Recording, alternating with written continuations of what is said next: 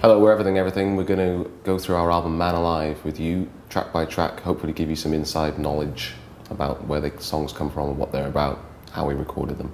The first one's called My Keys, Your Boyfriend.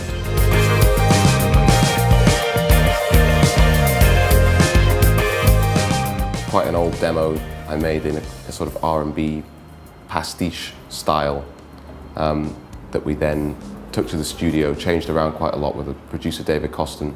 It's one of the first things we did with it, was the first thing we did with him, and it's one of the main reasons we came back to him because of how successful it was. There's two different types of America where you have this very superficial sort of sitcom world like Friends environment, which is based on very self-absorbed realities about how you feel about everything. And there's also the foreign policy of, you know, killing people in foreign lands for whatever reason, and thinking about how those two things can coexist at the same time, and trying to superimpose one on the other and have the sitcom folk acting in that very self-absorbed way while missiles are raining down, and thinking how much that would pale into insignificance if it was happening, basically.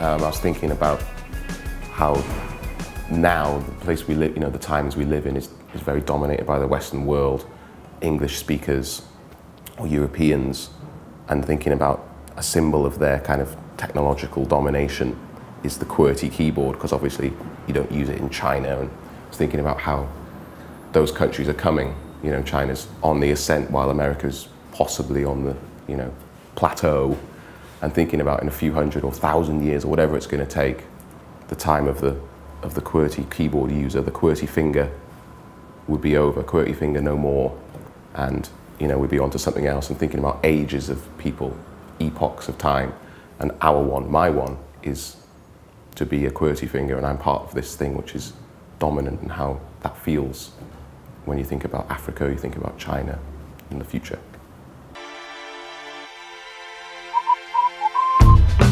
Schooling is using the basis of sort of modern American R&B, which musically we're pretty fascinated by.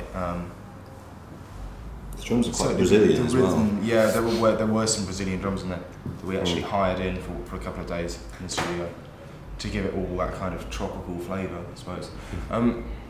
And so we're kind of aping that style, and at the same time not really managing it.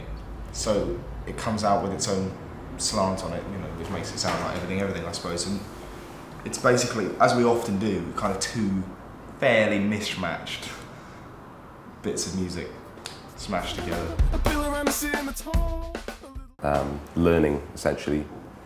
Anything from learning from mistakes you make in your personal life, which is what I was thinking about a lot of the time, whether you ever really learn from things, or whether I do, and learning on a more grand scale of, you know, just the ape coming down from the trees and learning to become a human.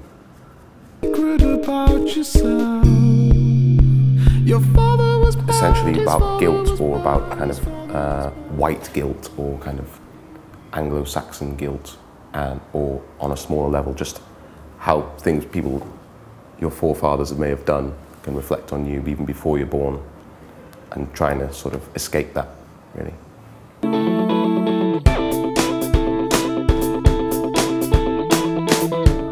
Wrote the bass line and the chorus over the chords that Alex had produced literally as it went down, and I don't think I did another take after that, so it's got a slightly loping, unsure style of itself in the choruses, which I quite like. So I love that sort bass of line. laid back, sort of hip hop feel, which is really nice. Same with that for all of us, and we were literally improvising on the spot and trying to nail it, and we did, I think. It's probably one of the, maybe the only song that has a sort of real, like everybody seems to have a part in writing that song, you know, and it seems very sort of equally measured in ways in between the four of us. And it does sound different to a lot of our songs. It's the focus isn't so much on kind of, here's the singer, here's the sort of vocal, and, you know, it's all very sort of, I don't know, it's more laid back in a lot of ways. You can sort of nod your head to it in a way you can't to a lot of our songs, and it's kind of cooler, really. It's sort of darker and cooler and more laid back.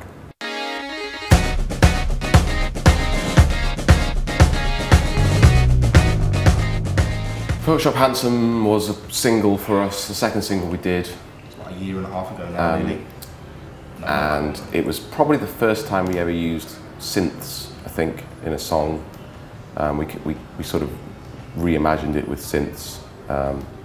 It went through different stages of being a kind of more traditional 4-piece guitar band sound, and then we stripped it down as sort of 3-piece guitar band sound. It was quite a lot like the Smiths or Blur. And then we put synths back into it that had come off the original demo, and we listened to Jonathan's original bedroom demo. It was kind of quite slow and sort of New Jack Swing. It was like, it reminded me of PJ and Duncan actually. It had a one-note bass line. Yeah. And just took the synths off that basically and stuck it onto this newer sort of slightly more jangly pop version that we'd developed as a band. It's sort of one of the only tracks I reckon that's got a real sort of party, young, it's got the fall to the floor thing, which by and large we don't have. Yeah, and I think it just really holds its own on the record, has its own place. Yeah, it's something that we're very comfortable with and we've played an awful lot of times. I really enjoy it live. It's a real peak in the set for us.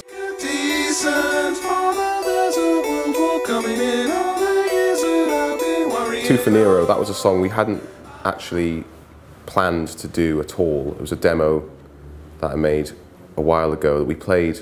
We did actually. Sort of like encore. We did, yeah, and we drifted out of playing it because I couldn't really sing it because it was too high and we never really found the right appropriate place to play it. It's got this amazing sound where John's sort of he's singing sort of 3 of his voice, sort of carried the whole song all the way through. It's very, very, very stripped down. It's just one harpsichord line that doesn't even play chords. It's literally just a line for the first sort of 2.5 minutes, or even longer than that, and just a very sort of exposed vocal. But it sort of builds towards this point. You don't know what's going to happen, if it's going to crash into something in the usual everything way, but it doesn't. It's very subtly sort of breaks, and it's completely improvised. We just recorded probably 3 takes of bass, drums and guitar. Alex had never played on the song at all. And we just went into the studio. We knew this break was coming in the song and just recorded Mickey's. Everyone's just improvising. It was our first single. It was one of the first things we ever played together, I think. It was, yeah. It was kind of structured by the 4 of us from just a sort of 2-section loop on your laptop. And even though it doesn't really consist of much more than that, it does have a feel of the rise and fall of a normal pop song. It was strange. I mean, I'd been striving to find songs that I thought were sort of worthy of playing with the band when I started the band, and that was just something that I thought was a little bit silly, that Mickey overheard one day with me playing back on the laptop, and he said, well, what's that? It's really good. And I thought it's just a silly sort of pop thing I'd never considered we'd actually play, and he said, no, that's really good. So we converted it to guitars, and that was a learning process for me. It was I'd always thought, writing pop essentially wasn't worth much, and that kind of taught me that actually it is, and we still play it. We fought to put it on the album, and I think it taught me a hell of a lot in terms of enjoying music. It's pretty weird though. It's a really weird song.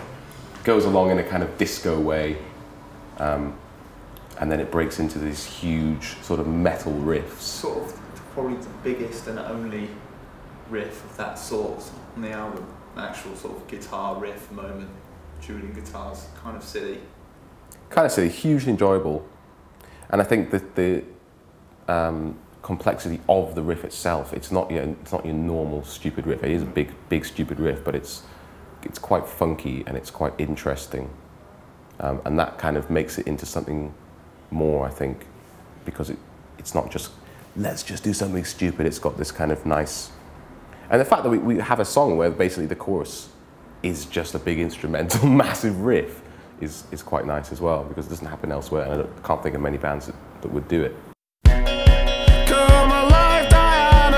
The original incarnation was a completely different song that we played a long time ago in the early days when we were much more kind of post-punk thing with just guitars, and we basically took the verse from that and its title and its lyrical basis and stuck it onto a different song which was originally called Even the Dogs, because we weren't keen on the verses in that song and we weren't keen on the other bits of Diana, so we took the verse, which we liked, and then stuck it onto all the other bits of this other song.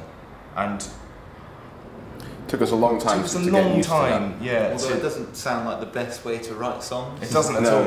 It sort of it worked out. We were hearing from everyone around us that this was really great, what we'd done. And yet, knowing what we had done by slightly clumsily combining two different, completely unrelated elements, that made us feel really ambivalent about the whole thing. Yeah. We've actually grown to really like it again. I think, Yeah. now. Love the sound of the choruses. There's an amazing section, where, well, I know it is amazing, and I can say that because none of us are playing it. We got in a trumpet player to play a part that we'd written, but then we also asked him to improvise, and he was absolutely amazing, and it's one of my favourite moments is when he breaks into this sort of flourish towards the end. Just really good musician, and really great sound, and really nice little melody just wrote just off the bat.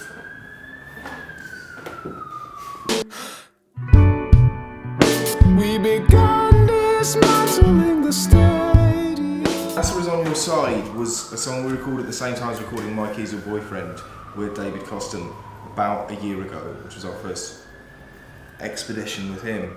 And we wanted to kind of marry the version that we were playing live, which was a sort of slower, Coldplay-esque. more worthy kind of sort of rock song, Anthem. I suppose, anthem. And we were slightly wary that we were maybe The playing to original stadiums demo or was that. quite a upbeat sort of R&B, bubbly, quite effervescent sparse thing with very sort of processed sounding drums, and we had this knowledge in our mind, but when we played it live, it wasn't happening because we couldn't possibly make that sound. So in the studio, we tried to make Mickey's real drums sound like these very highly processed hip hop drums, with a hell of a lot of success, I thought. And that was it's a really one of the main unusual things drum that we just thought, oh my goodness, David Coston is going to be the man for this, because he made the drums sound amazing. And we did this recording, and we still thought it sounded a little bit too much like the live band, and we had this memory of this very fast demo, which actually when we went back to was completely unrealistic. But anyway, so when it came to the album, we took this thing we'd done with him and we speeded it up very slightly, and we took out some of the kind of more romantic elements of it and tried to make it a bit colder and a bit more sort of like this original demo. And as a result, I think it's really great.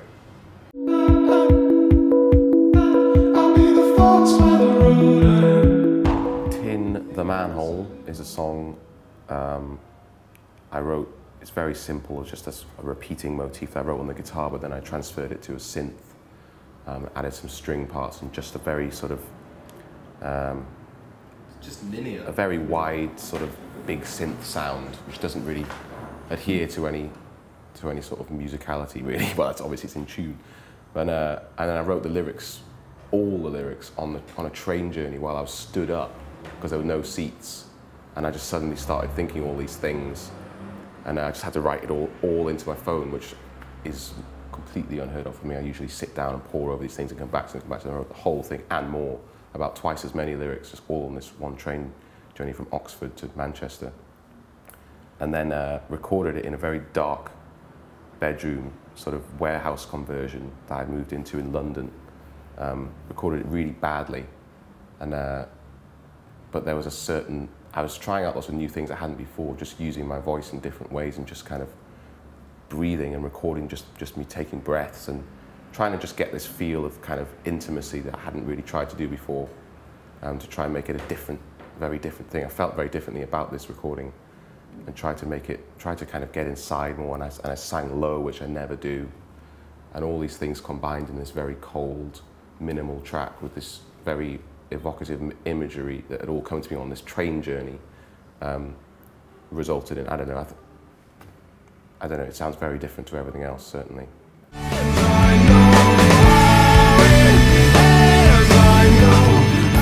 I know I said I wrote the lyrics to Tin on a train. I did actually write Weights on a bus, and those are the only two times it's happened, and they're right next to each other in the album. I never ever thought of that. Coming home from seeing a friend, and I started writing this rhythm in my mind, and I started wanting the guitars on the snares and the bass on the bass drums. And I got off the bus and just went straight into my house and just put this down, this rhythm, and put any old chords on the snares, and the bass kind of accordingly. And that was kind of the basis of it, and it's got this really strange rhythmic feel, which takes a while to get into, but it's actually quite simple if you kind of just go with it. There's a lyric at the end section I start to sing, I know how it ends, but the end part is extremely complicated to play, so we have this kind of very fitting thing going on where I'm constantly singing, I know how it ends, I know what's happening, obviously on a personal, you know, in the meaning of the song, but also on a musical level. You know, we know how to do this, you know, we know what's going on. It may sound like the end of the world, but, you know, we're in control. And then the whole chaos cuts away and I'm just left alone, and I don't actually finish the line.